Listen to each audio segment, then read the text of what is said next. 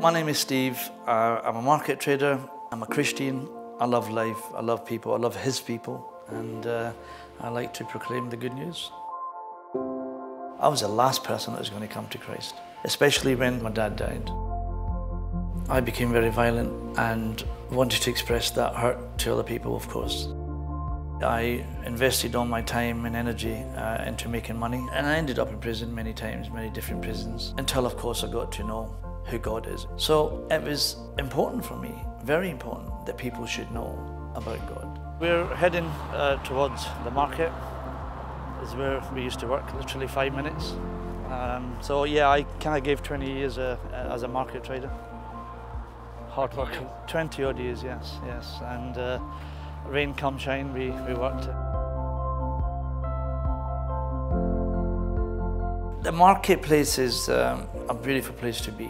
You can see the world go past you. You see the hurted, you can see the broken, you can see, everything. And they want to talk, people want to talk. People are so hurted, they're lonely. And I understood that. I realized that I could do something to help these people. There was people coming in wheelchairs, we were praying for them. They wanted the prayers, they were asking for more tracts, they were asking for this and that.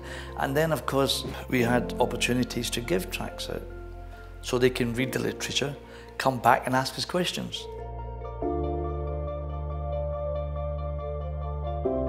I enjoyed being a market trader. I think it was a great thing. I love being outside. It was a job. I was making money. Again, sharing the love of God with people and getting to a stage where I was feeling confident myself and God was blessing me and great things were going on. And then overnight, everything stopped. I mean, it's a shame because a lot of traders know me, they still ring me up, they miss me, because I was a bit of the soul of the party, if you know what I'm saying. I was always encouraging them and having a laugh, having a giggle, keeping the markets going. So this is where I was based. Every Wednesday. So yeah, such a shame, brings back memories. It's a lovely people, lovely town. And the beautiful thing about it is a lot of people were taking the literature, they were listening to the good news. And because we were, as Christians, we were smiling, we had no worries, and I think that was the difference. People actually saw the difference in me. They thought, who is this guy? Why is he always happy? They knew exactly what I was doing. I think there was more behind it than that. I think they've always wanted me out for some particular reason, because I was a Christian or I was something different. Probably the fact that I was always happy and helping people and that kind of thing, and winning the people, as to say, because people were coming for prayers, and it was like a ministry growing and growing and growing.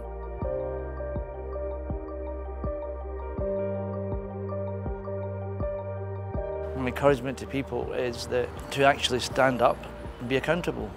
Don't be scared. There's nothing to be scared of. The truth is the truth that sets you free, and stand up and fight, and just fight for what we believe in. We're Christians.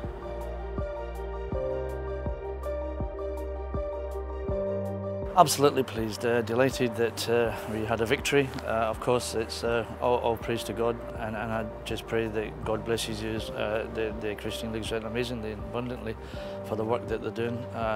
To stand up, to give an account, to help Christians as a family is very important.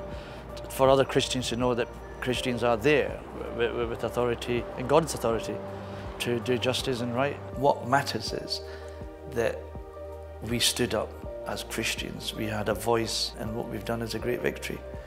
I believe it's a massive victory. I believe that we have a job, and we have to do it, and never be ashamed of the gospel. It's the most beautiful thing that happened.